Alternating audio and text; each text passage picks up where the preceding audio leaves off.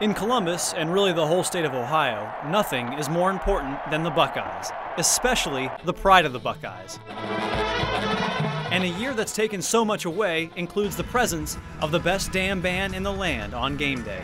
It feels kind of removed because we're used to being right there on the field, right by all the action. Definitely kind of sad not being a part of game day or getting to do any of our normal game day stuff. Traditions like Skull Session, coming down the ramp, and playing Carmen, Ohio.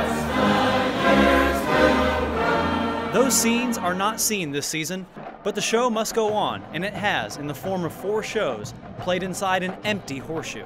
Well, the acoustics are nice. I got to Dot 4 times last year, and that was incredible. A huge part of that was the crowd, but having no crowd, it was just kind of weird looking up at the cardboard cutouts. Now the Buckeyes still have 4 regular season games left, including tomorrow against Indiana, but today, right now, is the band's final rehearsal of the already shortened 2020 season.